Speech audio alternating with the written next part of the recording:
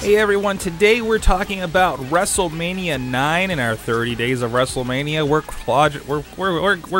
getting through it. We're getting through it. This, of course, was the one that was the world's largest toga party, of course. So much fun. Fincus Maximus, everybody coming out. I love the intro and the animals. You can't really get away with the animals. I was just hearing about they're taking elephants out of Barnum and Bailey, for instance. But really fun atmosphere. A few pretty fun matches. A lot of stuff going on here. We have Doink and Crush, the most colorful match of the day. We had Hulk Hogan in a tag team match, and of course him coming in and taking the belt from Yokozuna, in the end, which was the weirdest end to a WrestleMania.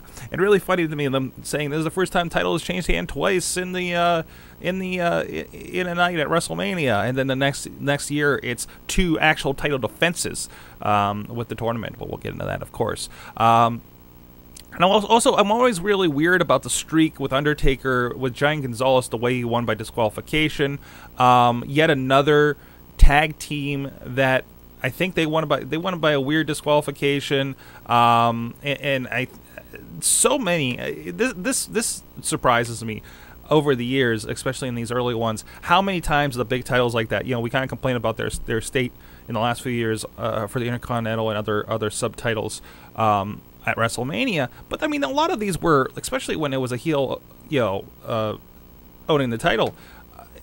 There were a lot of funky walkaways and disqualifications for these. There's no, I don't know. In my head, I see WrestleMania as a place of finality, but it isn't for a lot of the storylines.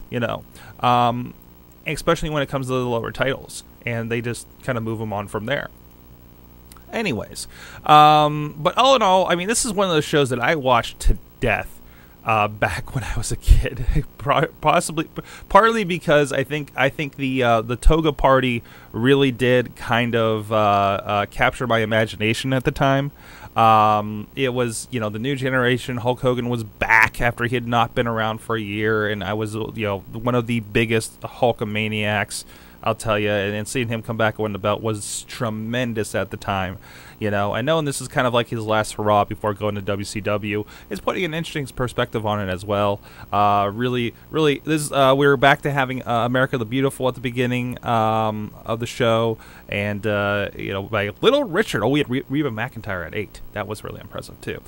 Burt Reynolds and some girl from Up All Night were your big celebrities of the time. I was waiting for a Silk Stockings plug, as we say. I don't know. I don't think Raw was probably just spinning up at the time, actually. So there you go. So let us know what you think about WrestleMania 9 on the comments on YouTube or on Twitter at Mayhem Show. I'm at Sorgatron if you want to talk to me directly, and we'll catch you guys next time.